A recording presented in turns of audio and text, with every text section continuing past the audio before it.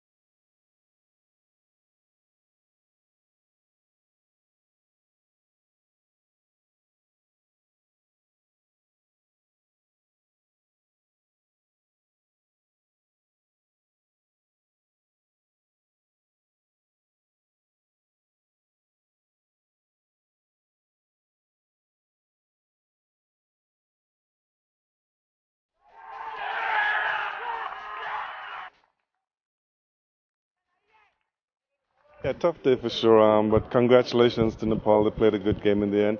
We thought at 144 for 9 that, chasing 195, that we thought that we would have won the game, but Casey came in the end and batted very well, scored 48 in the last 6 overs. So hats off to them, and I think they did a good job.